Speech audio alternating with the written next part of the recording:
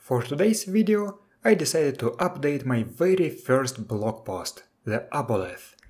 I really like Aboleths, they are one of my favorite D&D monsters, and I even picked up Dominions 3 because that game had an Aboleth nation. So who are the Aboleths?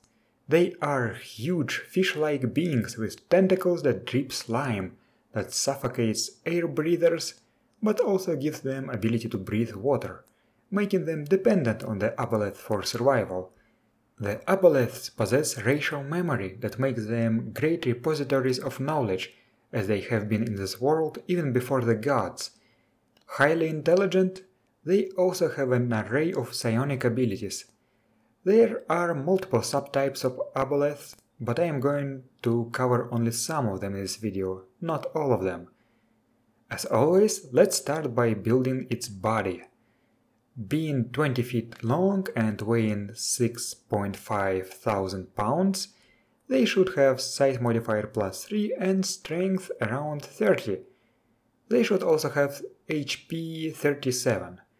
Despite its size, it is quite dexterous, so let's give it dexterity +1. It is also quite tough, so let's give it health +3. Due to its fish-like body, it lacks a neck, so let's give it injury tolerance no neck. Its skin is thick. I will give it DR3 with tough skin. The most difficult morphological trait will be the Aboleth's mode of movement. It's an aquatic creature, but it can use its 4 tentacles to drag itself slowly along the ground. Let's give it no legs, semi-aquatic. However, this feature does not remove the normal skill penalties for being underwater, so let's also give the Aboleth amphibious, with accessibility only skill penalties. This way the penalties are removed, but the slow movement on land is retained. Since it still can move on land, but it can only crawl this way, I should also add horizontal. If the Aboleth were a fully aquatic being, then this disadvantage would have made no sense. I'll also give it enhanced move 0.5 in water. Now, what about the tentacles? Honestly, this is going to look very confusing, but this is how GURPS Template Toolkit 2 Races suggests doing it. The Aboleth has 4 tentacles, but he has to use at least 2 of them for locomotion on land. The tentacles also are longer than normal arms and are extra flexible, so to modify the existing arms, I'll have to give Aboleth extra flexible long 1 arms for 30 points. Since the existing legs can also be used as arms, I'll also give it extra flexible long 1 foot manipulators 2 for 24 points. And since all 4 tentacles can be used as legs, I'll give it extra legs for legs with cannot kick, extra flexible and long 1 for 10 points. I'll also give it extra attack 1 for some additional combat power. If this is all confusing to you, don't worry, I'm as confused as you are. The Aboleth has 3 eyes. This is a 0-point feature. Let's also give it nictitating membrane 2 and infravision, because it can see in the dark. It also has a small mouth, full of serrated teeth, but its biting muscles are weak. Let's give it sharp teeth and a weak bite. Speaking of teeth, what do the Aboleth eat? Lords of Madness for D&D 3.5 says that they are carnivores that can also subsist on plankton. I'll give the Aboleth restricted diet carnivore. GURPS Animalia gives whales a 0-point feature, plankton strainer, and I'm going to borrow it here. This book also implies that they have reduced consumption for food only -50%. It lives in water, so food only makes sense. The book also says that they really like how victims transformed by their slime taste, and go out of their way to eat such victims. So I believe that a quirk should be used here, likes eating victims transformed by slime. Also, I should add the odious racial habit, eats sapient beings, for -15 points. By the way, since it's mostly an aquatic being that is said to live in the deepest trenches, let's make it immune to pressure by giving it pressure support 3. Deep trenches are cold, so I'll give the Aboleth temperature tolerance 3 for cold. The Aboleth can also speak both in air and underwater, so let's give it speak underwater. Aboleth can live forever, so let's give them unaging. Now, there's one physiological aspect that I have not explored yet, breathing. While the Aboleths are mostly aquatic beings, they do not actually breathe water or air. They breathe mucus produced by their special organ called melanocyst. This mucus requires water and food to produce, but it quickly dries up when water is not present, becoming a rough, leathery and completely waterproof cocoon. The Aboleth itself becomes paralyzed and enters a state similar to suspended animation. It does not have to breathe or eat. It remains aware of its surroundings but loses tactile and olfactory senses, and cannot perform any actions, even purely mental. If this membrane is pierced, the Aboleth is likely to bleed out quickly, but otherwise it can remain in this state forever. It is difficult to represent something like that in GURPS, but possible.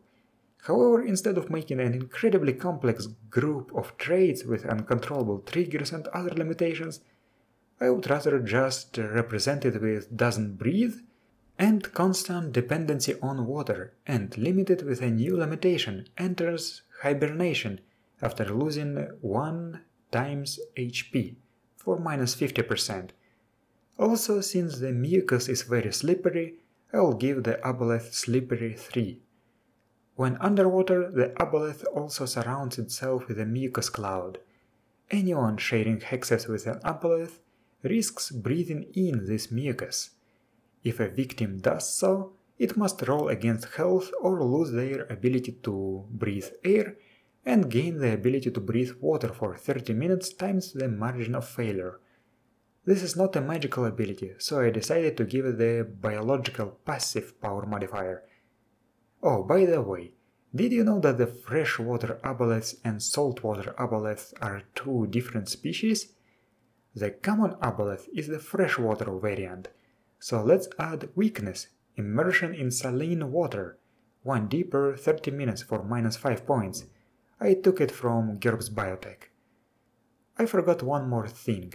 The Aboleths have 2 hearts. I'll represent it with a perk 2 hearts, which means that a heart attack affliction will have to affect the Aboleth twice to have any effect. Also, I will give the Aboleth 5 extra FP.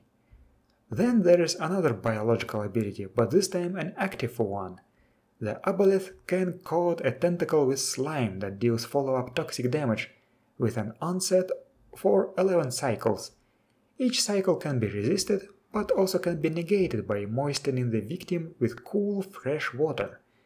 The victim slowly begins to transform, his skin becomes a soft, transparent membrane, and if he loses 1/3 of his HP to this attack, then his natural DR with tough skin is reduced by 2, until he heals above this threshold.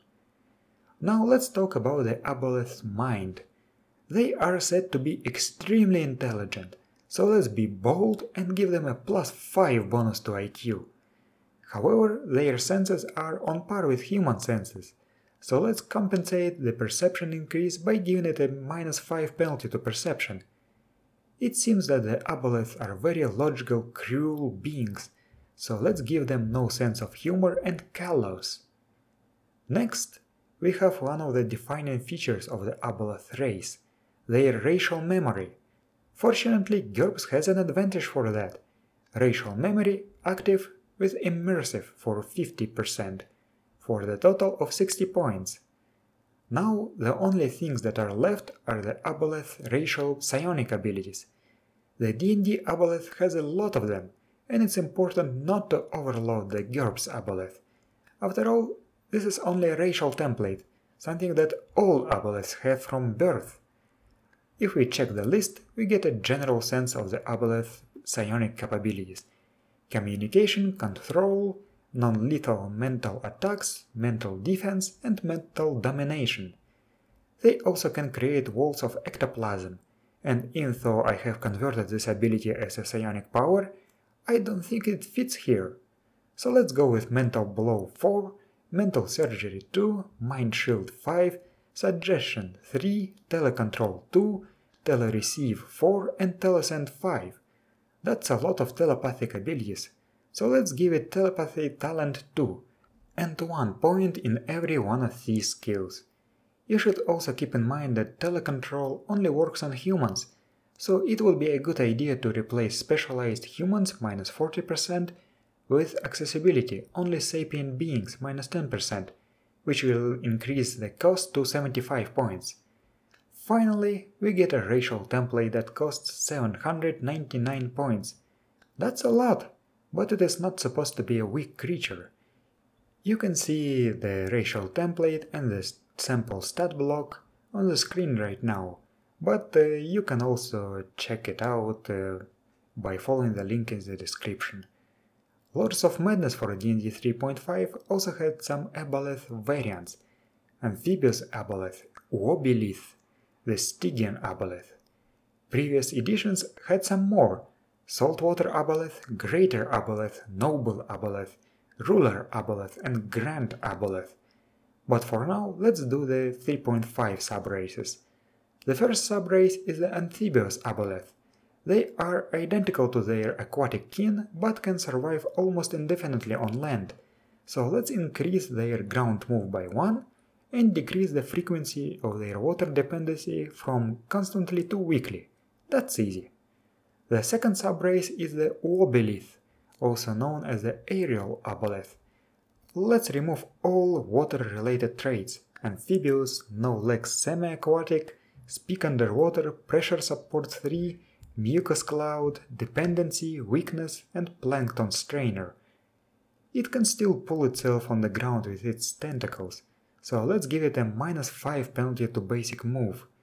Let's replace enhanced move water with enhanced move air. Since the Aboleth lives in the clouds, it should have a higher level of temperature tolerance. I suggest increasing it to 5, and it should also be tolerant to low pressures, but the Aboleth doesn't breathe, so it's fine. It doesn't live in the water now, so let's remove food only from reduced consumption. As for the flight itself, the book says that it's a supernatural ability. I will give it flight with the psychokinesis power modifier. The Aboleth really should stay away from antipsies if it doesn't want to splat on the ground. The final subrace that I'm going to tackle is the Stygian Aboleth. They are just like the normal Aboleth, but bigger, stronger, and fiendish. First, let's scale up the Aboleth, for example from 6.5 thousand pounds to 11,000 pounds. That should be roughly strength 40 and HP 44, and I will increase size modifier from +3 to +4. Stygia is supernaturally cold, so let's increase temperature tolerance from 3 to 5. Fiendish creatures usually have some minor resistances to fire and cold, so I'll give the Stygian Aboleth DR5 against these types of damage. Also, they often are resistant to magic, so let's give it magic resistance 2 with the improved enhancement. The River Styx has a supernatural quality that wipes your memories, and since these Aboleths live there, I can represent this highly specific immunity with a perk. Finally, since this is a fiendish creature, let's give it vulnerability to holy weapons. And that's it! 4 Aboleth monsters are done, and I have to say that I didn't really change much during the conversion, as these monsters are interesting as is, which is great. So thank you for watching, and I'll see you next time.